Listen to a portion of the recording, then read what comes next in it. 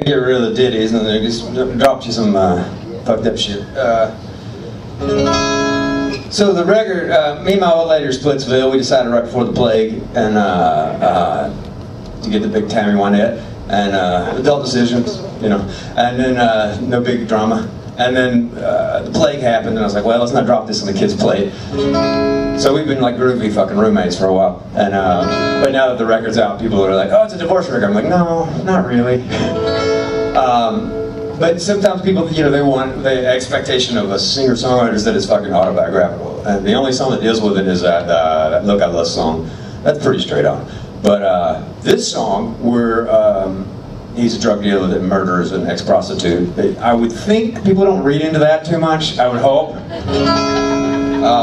But the other ones, you know, there's a risk of displacement. So this is a love song to the one guy in the song. It's a cautionary tale for everybody else. Make sure you're defining the word the same way.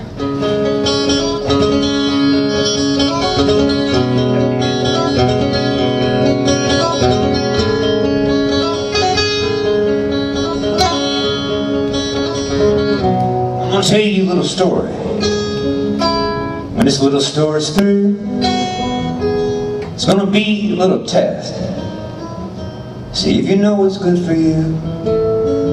She was an angel of the 4th Ward when I plucked her off the street. So tenderly I took her indoors, bought her some tits and fixed her teeth. You should have seen her crunch a number, work a sucker, shoot a breeze. I started her off on the club floor, soon enough she had the keys. She was a punch I couldn't counter. Sometimes I was tempted to applaud.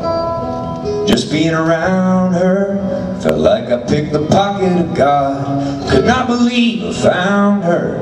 It's like I picked the pocket of God.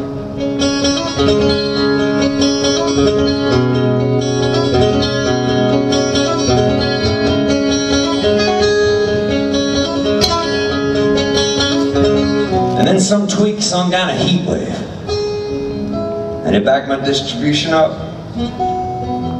Parcels of tar dust and white nurse stacked in the back room of the club. My boys could not extract her thinking. She knew there's cameras everywhere. Maybe she was fresh out of thinking. Maybe she thought I couldn't care. Never gave me a reason to doubt her. There was her face and her facade, smiling over them packages of powder, like she picked the pocket of God. She couldn't have looked prouder. Thought she picked the pocket of God.